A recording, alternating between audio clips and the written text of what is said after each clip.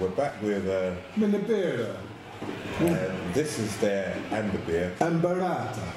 It's got a darker colour to it. Yes, it's definitely towards the redder spectrum compared to the blonde, which is very much a see-through thing. It's still see-through. I'm expecting for your flavour, maybe. Yeah. Kind of deeper, maybe hints of chocolate, maybe just a hint more toasted hops.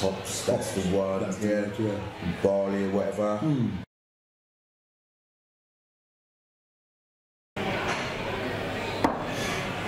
Suddenly I was thinking of salad. Do a box of salad. It smells nice. Tastes great. I prefer this one to the other one. This one feels less gassy. It's got a creamier taste. Mouthfeel. It's more ale-like. And I'm guessing that's what they're going with. Kind of. Yes, it's definitely more. It's definitely more ale-like. This one's the blonde is definitely a lagerish. Yes, and for anyone who's comfortable with lager, definitely the blonde one would be the one that they would go for without any question. Oh. This is suited for, as you say, the beer drinker or the ale appreciator. It's coming in at 5. 5 on the nose.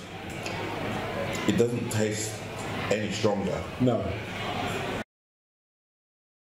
The blonde got a 43 from me, which is interesting. Yeah. And I like this for different reasons, and it's just as good. Number 43? Number 43 now. I can give it 42.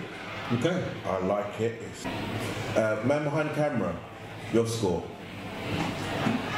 34. 34. Only reason I'm marking it down a little bit is it's so deceptive that I will probably drink quite a bit of this and not realise how strong it was, because it doesn't come over as being really strong. No, it doesn't. It's a wolfy sheep's toe. It'll be too late. Yeah.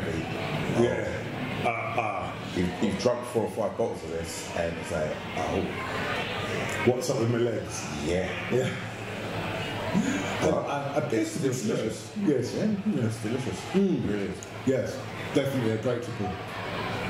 So yeah, if you like premium beer from Italy, Menabrea is the one to get. Absolutely. Yeah.